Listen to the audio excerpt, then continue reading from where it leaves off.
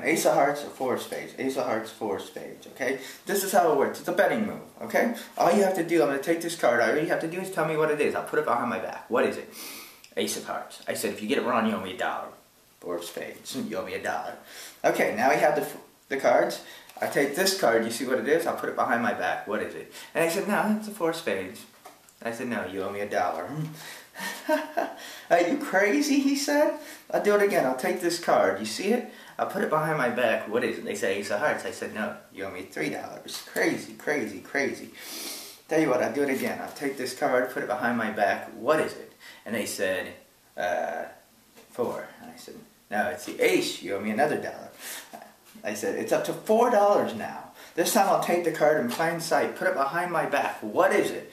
And they said, it's Ace of Hearts, but I know somehow you're going to change it. You're going to change it, you're going to change it, you're going to change it.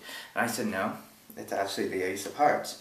It is. Look at it. The Ace of Hearts, just like this. If I give it a shake, you owe me $5. But if I give it a shake, now look at it.